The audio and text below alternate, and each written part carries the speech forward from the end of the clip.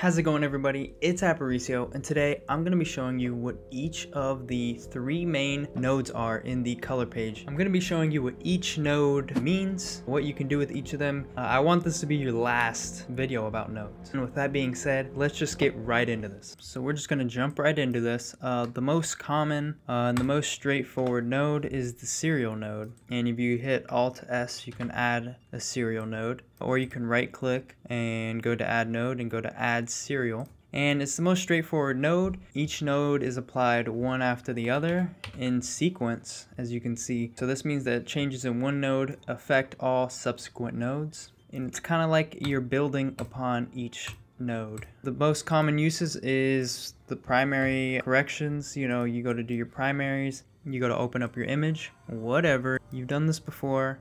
And then maybe you want to go do saturation, white balance. So you add another serial node and you're just building upon the primaries before it.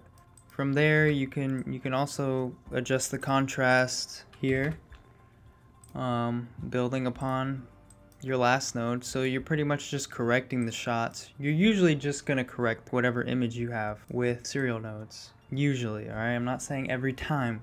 Alright, and then you can kind of see how this works here. You're going to go to generators here, and you're going to take a grayscale. And you can't really color grade this grayscale right now. You have to right click and make it a new compound clip. And now you can take it into the color page. And then what you're going to do is create three nodes here. First node, add a power window. And you're going to go to the RGB mixer. And you're going to put the blue output all the way up. And second node, add another one. And you're going to put the green output all the way up. Third node, add another one, and you're going to put the red output all the way up. And then we can kind of see what's going on here, you know. Alright, so now let's go here and let's talk about parallel nodes. Go ahead and add another serial, and then you can right click on the serial and then add parallel and add parallel. You can keep doing it. So parallel nodes let you add or allow you to add multiple corrections simultaneously and then blend them all together, pretty much. So this is useful for making independent adjustments that need to be separate from each other. Alright, like you go to adjust the skin tones here, the sky here, her dress in this one. So we can come up here to this one and we can add a kind of a warm tone, more on the gain, on the highlights, and then we can come here and kind of add a cool tone to the shadows, and it kind of evenly blends those together. And this is also good for just having your node structure organized, right? Let me show you something real quick. So I can put my saturation all the way down here and then add a serial and bring it back up, and I cannot bring it back up because my serial is just building upon what I did in this node. And what I did in this node is I took the saturation all the way out 100%, so I can't bring it back in this next serial node. But if I go ahead and you know, add a parallel node here, in this first parallel node I'm gonna take down the saturation, and here in the second one I'm gonna bring it up.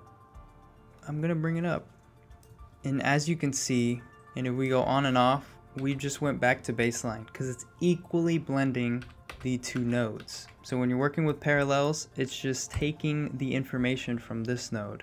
No matter how many parallels you go ahead and add, these are all taking information from the last serial here. That's where it's getting its RGB information, not from any previous parallel node. Okay, and let me show you kind of what that looks like. So this is what three serial nodes look like, and then three parallel nodes. Okay, so you can see how nicely they're all blending in these parallel nodes right here. And then when we have them in a sequence with serial nodes, things are starting to get a little weird here in the serial nodes when they are kind of on top of each other blending. But with the parallel nodes, they're nicely all blended together evenly. And this is just like, this is weird. It's like these are blended and then these two aren't really blended, but these are blended. It can be a little weird. All right, layer nodes. All right, let's talk about layer nodes. All right, let's go to our clip and let's add a node and then you're gonna right click it, same thing as last time, add layer. Okay, and layer is exactly how it sounds. The layer nodes work like layers in Photoshop. They let you combine multiple nodes in a stack, all right? Pretty much, right? So Alt L or Option L, and you can add a whole bunch. And if you want to get crazy, so for simplicity's sake, we're gonna use 2, all right? This node here at the bottom is always the top layer. Even though it's weird, that's how it is in Davinci. So when you go to click on the top one and you go to add a like color cast, nothing is happening. You could see it right here, but nothing is happening here. And then if you go here and add it, you can see it happening here because this is the top layer.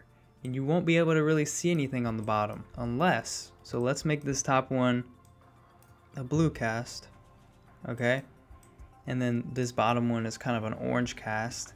The only way you're gonna see it is if you go and add your power window, okay? Because we're cutting the rest of the image out except for the central point. So therefore now we can see the back layer. All right, let's go here, reset, same thing with the qualifier. Let's get the red here. All right, so we're just getting this red here. And now the only thing that exists in this layer is this kind of red part. And now we can see that whole color cast of the background. And let me show you how that looks. This is how it looks. How else would it look, right? And then let me show you what I mean by the bottom being the top. So see, the red is on the top of all of them. It's on the bottom though. Visually, it's on the bottom. And then this right here, this is the layer mixer node. It still counts as a node, just an FYI. Same thing with the parallel mixer here. It still counts as a node. All right, so now let me show you a practical application of using the parallel node. So the top node, I just adjusted the hue of my skin.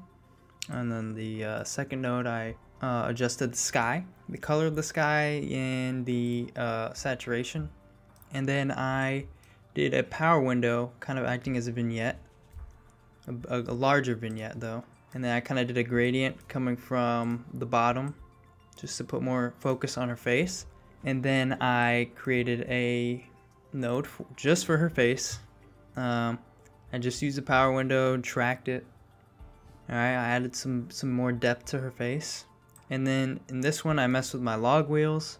Well, I just put the offset a little toward, I gave it more of a yellow-orange color cast, and I cooled off the shadows to kind of emulate a film look.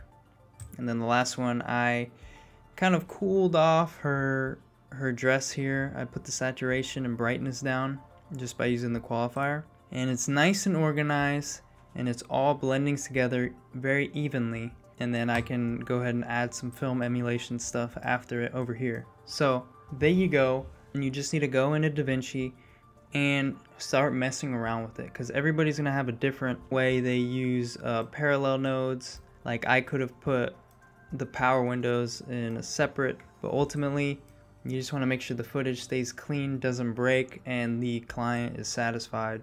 With that being said, thank you for watching. I know I probably didn't cover 1000% everything, but I hope you understand it better than when you came into this video. Subscribe. I'll see you in the next one.